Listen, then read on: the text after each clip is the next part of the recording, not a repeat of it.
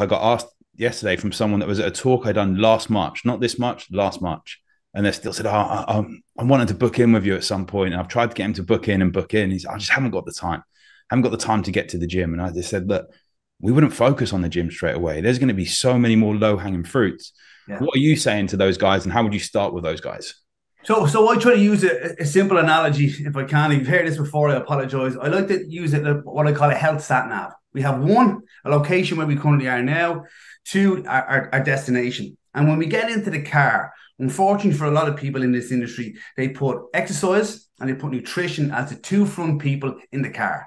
We're going to kill them in the gym. We're going to go on a calorie deficit diet. We're going to do this in the diet. And then in the back seat of the car, we have supplementation, we have lifestyle, and then generally just some sort of medical test that we do. For me, before we go off on a journey, I want to see what's going on with that person. I want to see what that car is made up of. I want to see what mileage they have, how their body is moving. For some people, it could just be your yoga, Pilates, or some HIIT training for 20 minutes every single morning. It could be a cold shower. It could be some breath work. But there needs to be a plan. So I find out what that person is willing to do. Now, this might sound unusual to your listeners. I prefer people to do some sort of, I'm going to say, activity or exercise at least 6 days a week.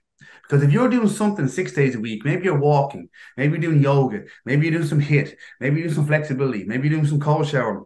It's easy for me to change that 10 or 15 minute or 20-minute workout to something else.